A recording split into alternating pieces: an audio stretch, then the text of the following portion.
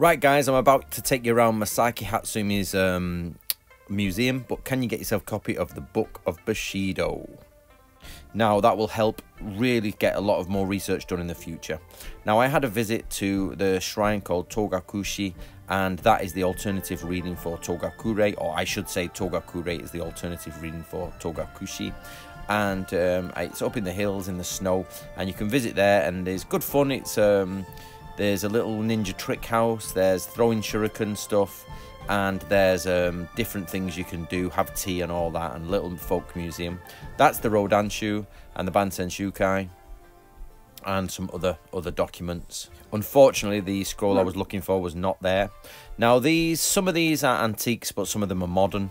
So some of them have been modern made in the 20th century, which makes them still sometimes nearly 100 years old or 80 years old, something like that. But some of them are modern, some of them are old.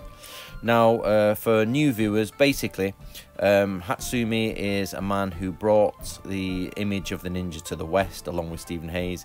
Now, it's partly historical. There are some historical aspects into it, but most of it is a 20th century pop culture phenomenon. And this museum is dedicated to the phenomenon that was the Bujinkan and Togakuryu, which was established in the mid-20th century. And also there's some of the stuff that you can clearly see some Edo period stuff, which is a bit older, but again, more modern stuff.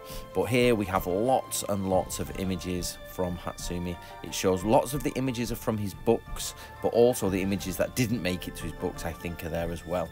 So be prepared for mainly a lot of photographs you may have seen, but nice to see them blown up. And it's a lovely old building.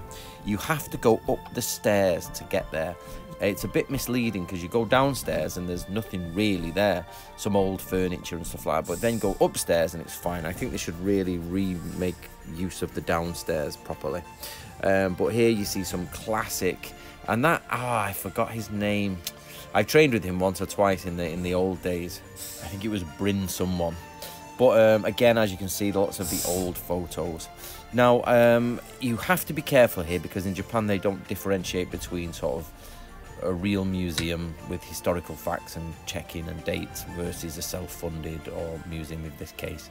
So what we have here is basically somebody who's run their own organisation based on the information from Takamatsu, and who obviously claims it's very old, but is, you know, non-confirmed, and that's a big debate still happening.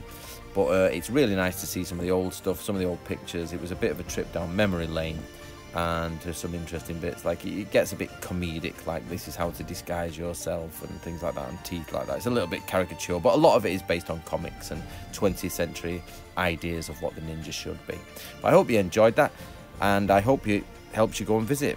If you enjoy ninjas, get yourself a copy of the Book of Ninja. It's by far the best place to start with ninjutsu.